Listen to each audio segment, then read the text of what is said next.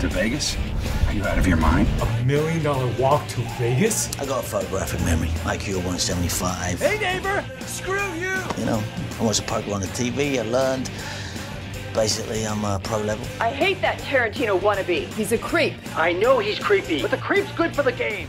Hi, I'm Michael Fairman, and I am here with Eileen Davidson and Vincent Van Patten to talk about their upcoming movie, 7 Days to Vegas, and I don't think there's anything more appropriate than us sitting around Vincent and Eileen's poker table in their home to do this interview. So, Vincent, this is kind of a labor of love story for you. I mean, you co-wrote this, right? Right. And there's a lot of you in this role, sort of. That's true, yes. So you play Duke. And he is out of work 90s film star actor type who... Tell me a little bit about how the story is. Okay, it's based on some truths in my life. It's about this Hollywood poker game that I had in the 90s that grew from the San Fernando Valley to a very small game to one of the biggest games in the world in Beverly Hills, underground game. And these poker playing buddies of mine that were pretty insane and fun. And the greatest thing about it was that it wasn't about the poker. It was about the bets that we made, the side bets that we made. And then we make a crazy bet that I can't walk to Las Vegas, from LA to Las Vegas in 7 days. That's what the concept is. And then they all go bet against me and see if I can do it. Interesting. And Eileen, you play the wife, Casey. The wife. Mm-hmm. So what was it like playing the wife of your real life husband in the movie? Well, it was fun. It was not without its challenges because technically I was kind of working for him because he was the one who wrote it, and he liked to flex his little writer muscle. And so were there changes? Were you getting changes on the? No, but if I did change a line even slightly, there would be. You have to say it the way it's written. I'm like, oh my God, you got to be kidding me. First of all, you got to say something about Eileen. She's a great, great actress. And of course she's going to play my wife in it. And she has, his good thing is that she has no ego whatsoever. She goes, at the end of the day, she goes, you cut whatever you want. I understand if you have to cut that out, you make a good movie. She goes, forget about me. No ego. But on the other hand, she's terrible to work with because that is so mean. Okay. I wanted to rehearse. I'm one of these actors that likes to rehearse a lot. Is that true? I go, honey, it's 5 weeks in advance. Can we just go? No, I cannot. I don't want to read it out. I want to save it for the film. Okay, first of all, wait. I have to add something to that. Okay, please do. Okay. You were rehearsing like for weeks before because he'd written it. Right. So we were constantly rehearsing it. Right. So I said it so many times with him because we would run it and see if it worked. So then he wants to rehearse it again. He wanted to rehearse every single day. And I'm like, you're killing me. I mean, there has to be some freshness. So don't make it sound like I just would never rehearse. He was always rehearsing. And by the way, she's right. Because you get on the set and it's fresh. You're absolutely right. You're great in the movie. I'm very suspicious of him. But I heard that that you were so great in this film. People really loved you in this film. Like this, I've been reading some reviews and things that they really thought you were great in this film. Was this like the perfect role for you? Do you think? You know, it's based on myself a little bit, and it's fictitious along the way too. We invent a lot of different things. By the way, I have a co-writer, Steve Alper, that I worked with for many years. But it's kind of situations that happened to me in this poker game and in life, and kind of the bets that we made.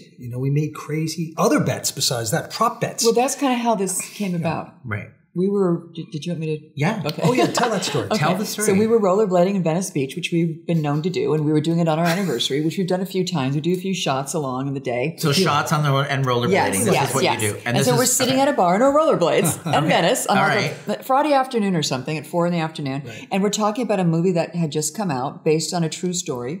And he was talking about Hollywood, but it was very glamorous about Hollywood, which should have been so interesting, and it could have been, but it missed the mark. We won't mention the name of it, but it missed the mark. He was saying it wasn't that great of a movie, and how it's such a great story. And I go, you really should. He didn't want to make another movie. He'd made a couple, and he was kind of over it. Totally. But I said, you should make a movie about your poker game. And I mean, I'm hearing these stories. Every morning when he would come home, sometimes I'd be up all night wondering where the heck he was with his craziness playing and how long is it going and how much money has he lost, whatever. And you weren't concerned? I'd hear these sometimes. I heard these incredible stories about these prop bets, these side bets. But I said, you should write your story. And you know, here it is. So, because we had 3 tequilas, she said, So 3 tequilas you later. got to write that story. I said, I don't feel it. She goes, you got to write that story. I went, okay. So I shrugged, and yes, she convinced me to write this story. So and now she he was right. says- It was a great, great story. Now he says I'm either the hero or the bum. So every time it's going bad, it's my fault.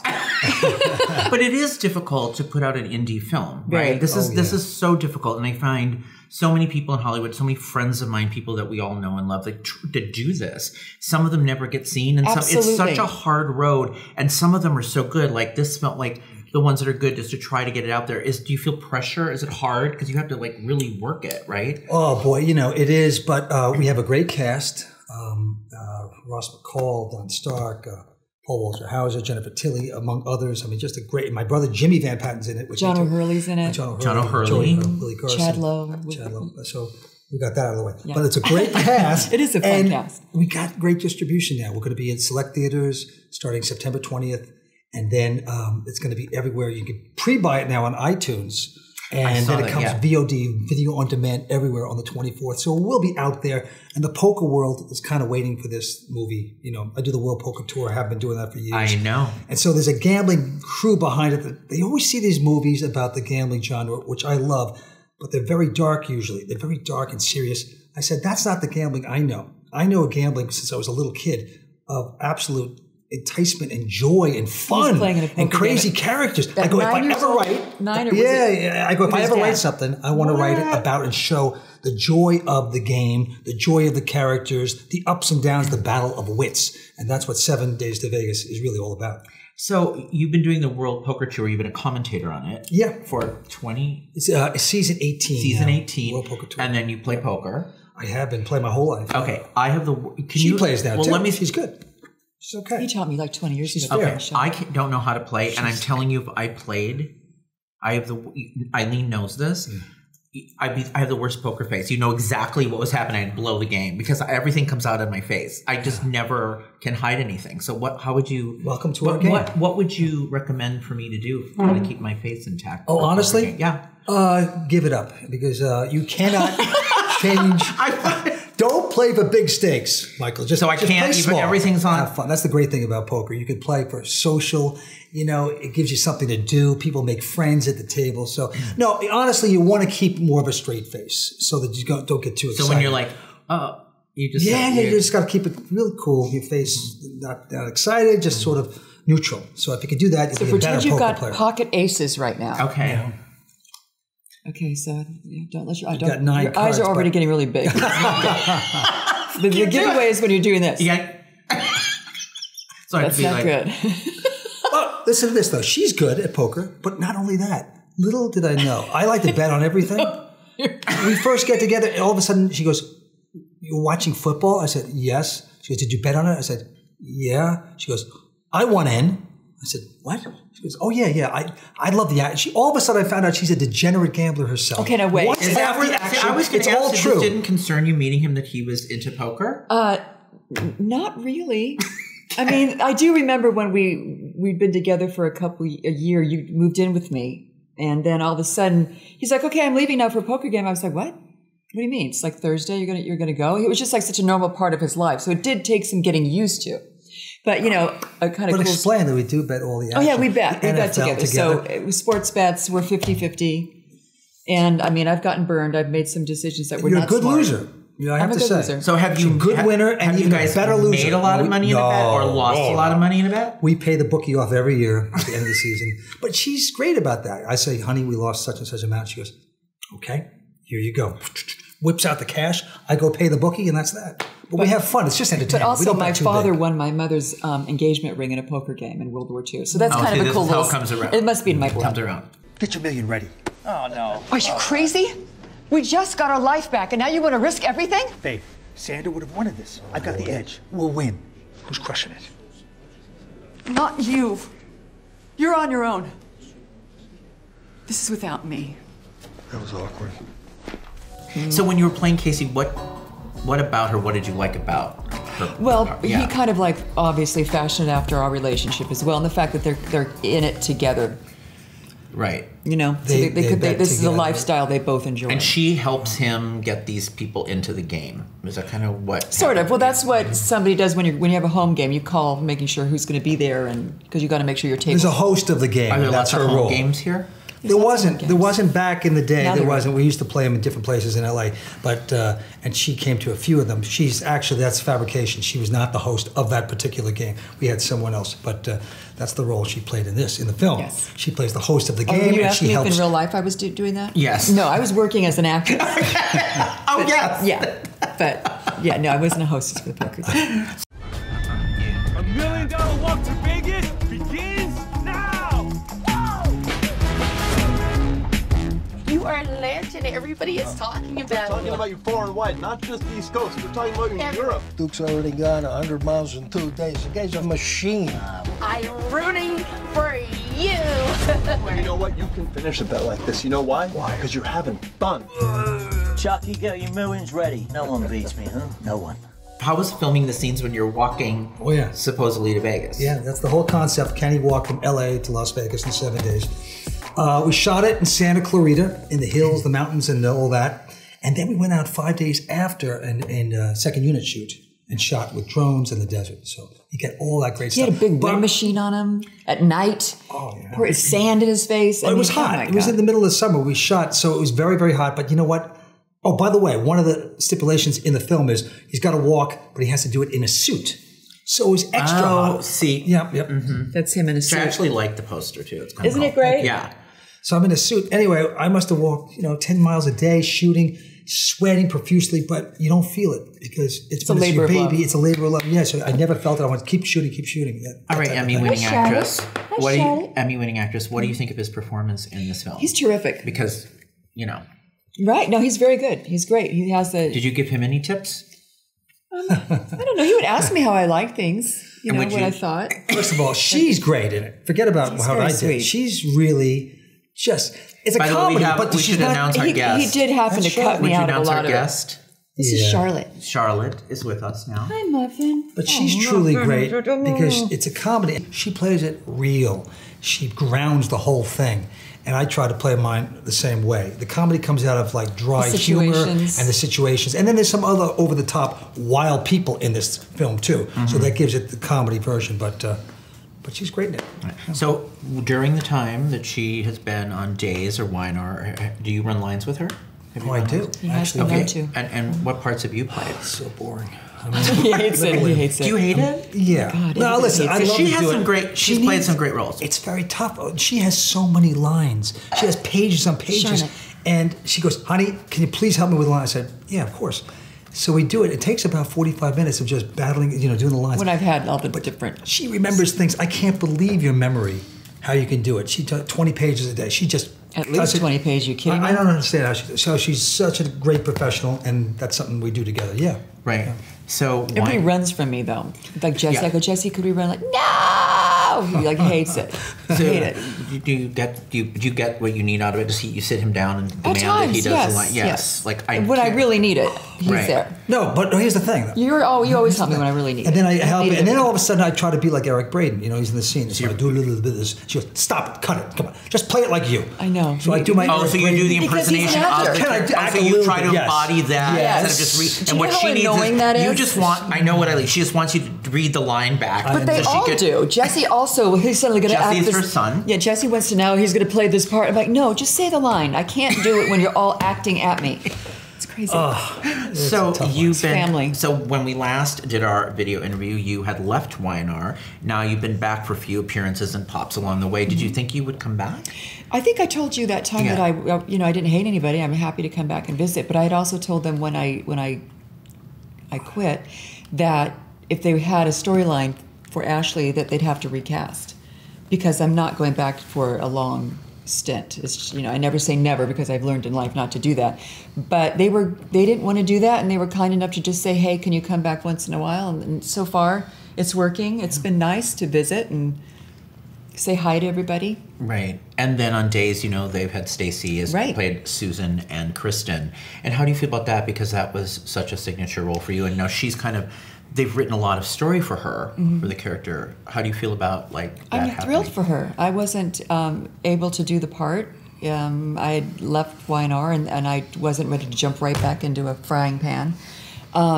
So I'm thrilled for her. I think it's a great role. I'm sure she's doing really great. Honestly, I don't watch. It's not because I'm being mean about it. It's because I am so close to that character, and sometimes it makes me sad.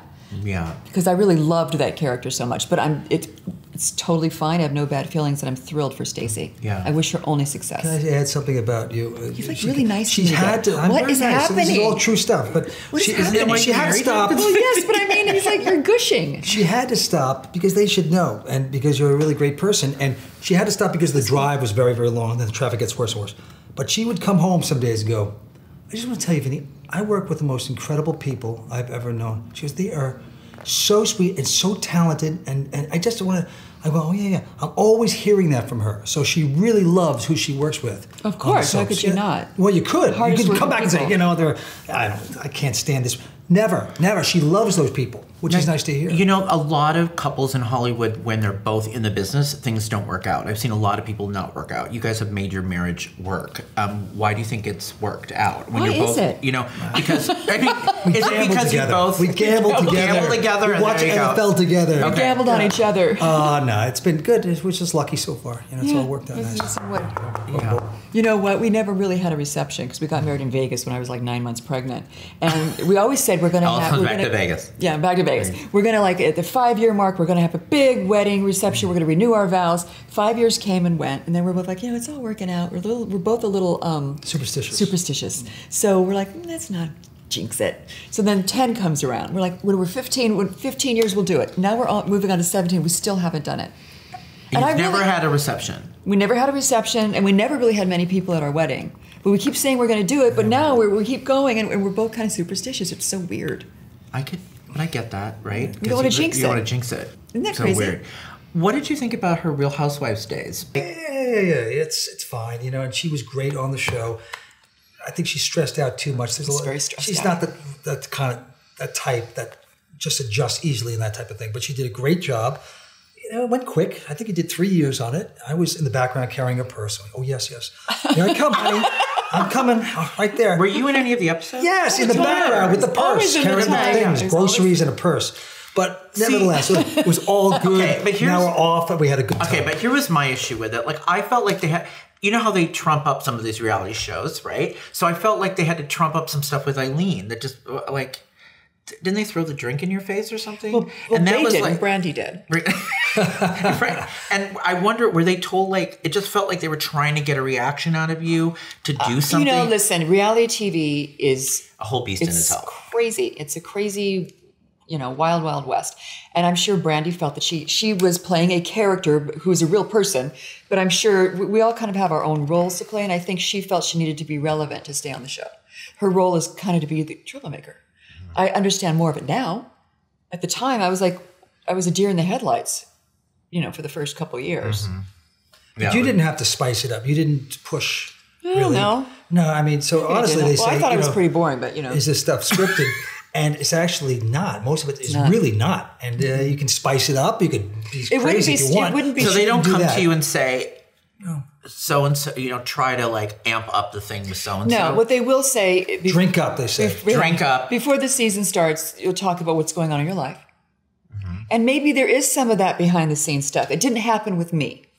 I'm not saying that it doesn't happen. I think there's different people that have, different ways of instigating. It is a reality show, but it is also entertainment. If all we did was sit around and how fun would that be? No. Did our laundry and went grocery shopping. It's okay when you're doing it with me, but he's got a screening and I did invite some of the Housewives and some of the production team to come to one because we did our first table read for this movie on the Housewives. That's right. Isn't that crazy? So I was like, I've got to invite some of the girls and some of the production people. How long was the process to write this for you? We probably took 2 years, 12 different drafts. Least. Yeah. Then we did with the Housewives. We did a read through around the thing, and that wasn't that good. But anyway, they're coming to the red carpet on the 21st in LA, which is great, and they're all good to do that and nice to do that.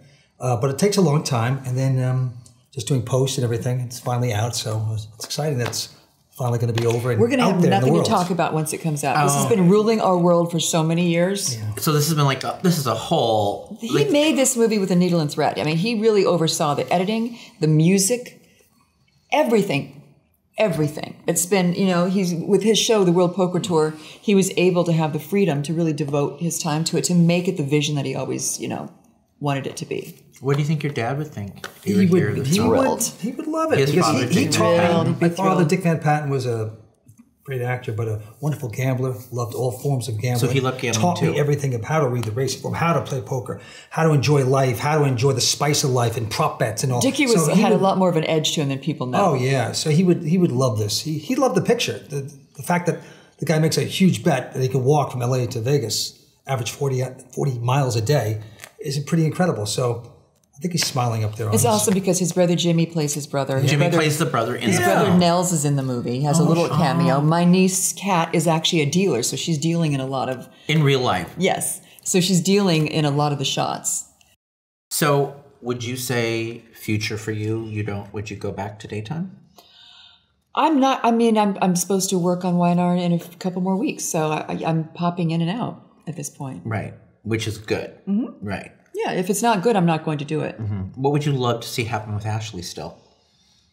Wow. Because she's really never, her and Jack have really never, I don't know where that relationship well, is. Well, it's because I'm not there all the time, so I'm not sure what can happen, really. Mm-hmm. You need to be there for the story, so. Right. So that's where you kind of would, to play it out, you've got to be there. And right. Yeah. So what's next for you? Do you know? I finished this up. That's Charlotte making those noises. That's Charlotte the dog. I'm not. We're going to finish up the movie. A couple of people have actually talked about making a series out of it, so that would be interesting. And if that doesn't work out, sorry, Charlotte. I just want to live like Andy Griffith lived.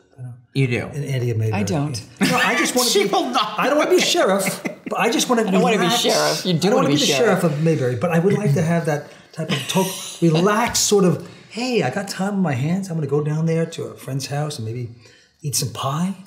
Can we do poker for dummies one night so I can come figure out how to do this? Yeah. I don't even know how to put a wager. I don't know what I'm doing. It's really bad. Let's do that. It's really bad. I really. You'll get I a have feel. to say, I have to tell you something that's kind of funny. I think it is. I have a joke going with Beth Maitland and Peter Bergman. Okay. That when I show up at work, I have these scars on my feet. It's not a lie. It's true. Okay. They're flip-flop scars. I'm wearing my flip-flops so much. I'm not in high heels anymore. I'm in my sweats, my shorts, and I'm in flip-flops that I actually have scars from the flip-flops. We joke around. I go, look, I've got scars from my flip-flops. They're like, shut up. I'm like, I'm just goofing off all the time now, having fun. I mean, there must be some freedom to that, though. I mean, my God, it's the amazing. rigors of having to do. Are you kidding? What you have done for so many years. For the first few months, I was waking up in the morning. Oh my God! I don't have to be anywhere. I don't have to color my hair. I can gain 5 pounds. I was just like, woo! So I mean, it was really fun not having to be on a rigid thing. So both of you, I really do well with time off. I'm not like a freak. I have to do something. And then you feel re-energized, perhaps. Oh, yeah. You're trying to steal my game. I'm talking to them. Duke, remember, I'm 6th degree and black belt on the martial arts scale. Do not make me karate the fuck at you. Okay. But for the record, it's 5th degree black belt. It only goes up to 5th degree. Not in Europe. It's a different fucking scale. Different scale, really? It's the metric system. Explain. What do you mean explain? Did you go to school? Yes, I did. Right. Well, the metric system. What are you talking about? The European metric system. I know the metric system! So you both have done comedy and drama. What do you prefer? Definitely comedy's more fun, without a doubt.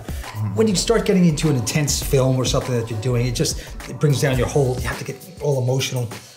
I don't prefer that as much, so I like to do something. What we did in 7 Days to Vegas was a nice dry comedy. About the movie. There you go. So, what about you? Yeah, what about you? Well, because wait, you've done Ashley, you've done Susan, you've done all these roles. What do you think is harder?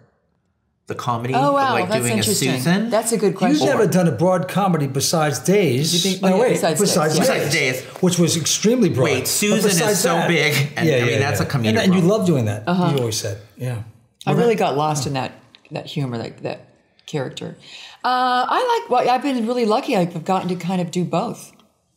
Probably one of the best times of my life, even though I was going out of my mind, was going to Y&R and doing Ashley drama and then being able to jump over to Days. So that was kind of fun for me. Was that fun for you while she was doing that?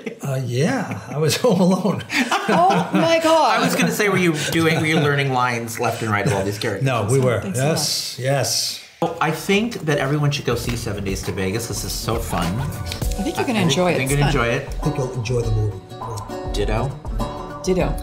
Okay, you heard it from Eileen. Thank you, Vincent. Thank you, Eileen, Thank you, so Michael. much.